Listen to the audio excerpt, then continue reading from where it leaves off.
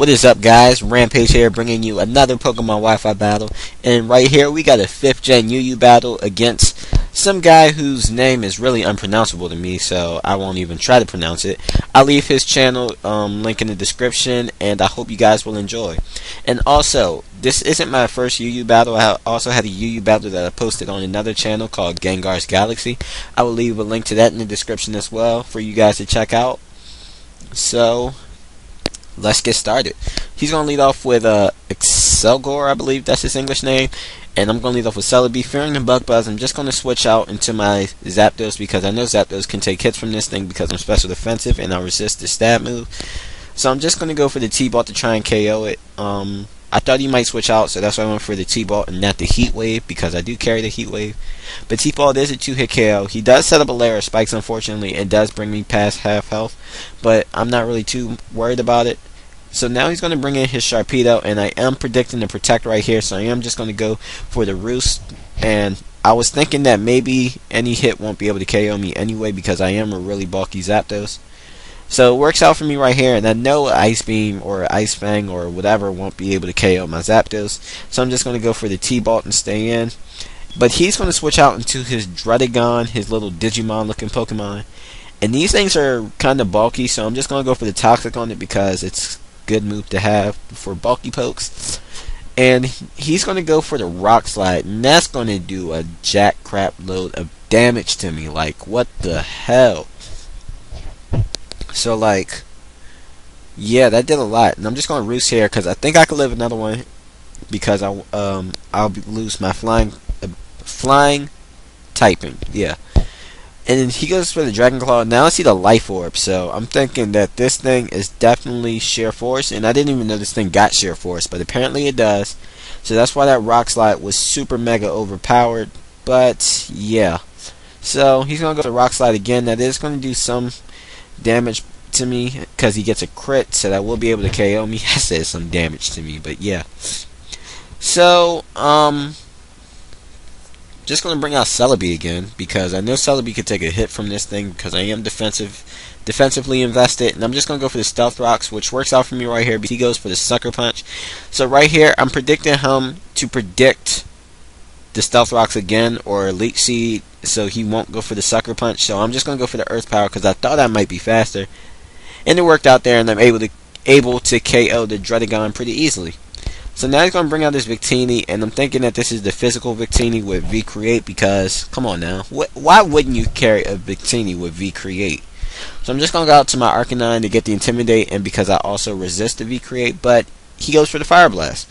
So that means that this is a special Victini. It has leftovers, so I'm not sure if it's bulky or not just yet. But it outsped me, so it's probably not.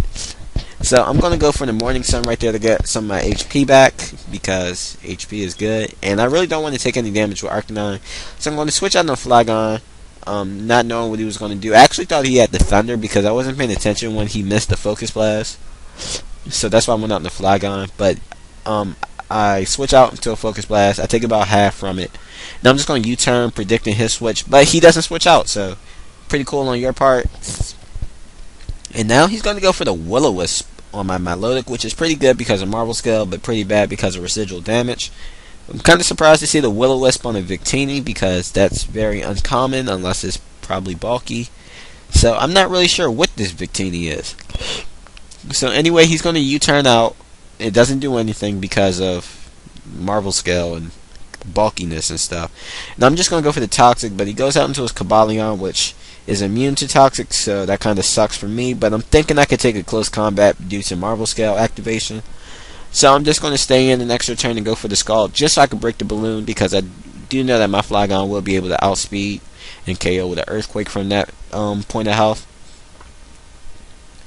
So now I'm going to switch out into my Celebi as Death Bottle because I really don't need it anymore, and I knew he would go for the Fighting type attack, and I knew Celebi resisted. And it really won't help me at all against anything. So he's going to go for the Hidden Power right here, which I find very unusual. A mixed Cobalion that has Sword Stance and the Hidden Power. I really don't think that works well together at all.